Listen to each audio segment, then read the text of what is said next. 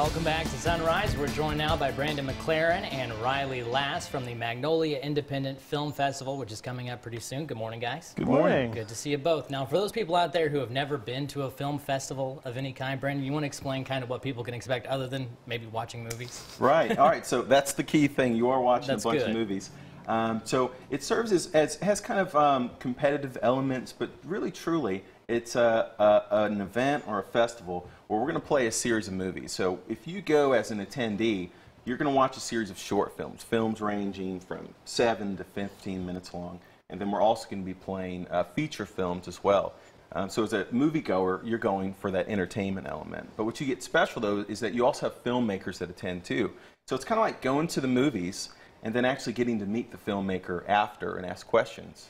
So then if you're a filmmaker, you're getting to go and promote your film and share your story. Yeah, absolutely. Such a unique experience, especially for around here. And these filmmakers, they come from all over? Yeah, so this year is really special. We've got films that are playing from all over the U.S. So we've got films that are coming from here in Mississippi, Louisiana, Los Angeles, but then we also have films that are playing from around the world even. Wow. So this year we're playing some films from Poland. We have a film that comes out of China. We actually have 12 countries represented. That in is the so festival. cool. That's awesome. And Riley, I didn't realize that this has been going on for such a long time, 23 years. Yeah, it's been a tradition for a long time. It's been around the Golden Triangle area for a while. Now it's housed in Starkville, but we do want to pull from the entire Golden Triangle area, so everybody feel free to come to Starkville to see this festival. For sure. Brandon, do you feel like even if somebody isn't a big movie buff and maybe doesn't know a lot about the filmmaking process or these films, that they can still get something out of coming to something like this? Definitely. I think sometimes there's an image of a film festival being almost like a kind of a stuffy event. But I would say our event is a very casual event. Anyone can go. And our films range in genres. So it's not like you're going to just see a bunch of human dramas. You're going to see dramas. You're going to see documentaries. We've got a couple of horror movies in there, too.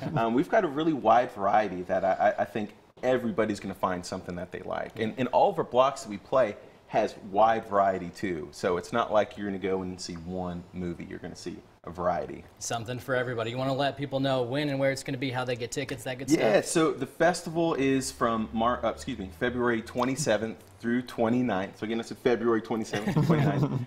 The festival actually starts this Thursday at 7 p.m. is our first set of film blocks. But we play films through the entire weekend. So you can go to our website, magnoliafilmfest.com. There you can buy tickets.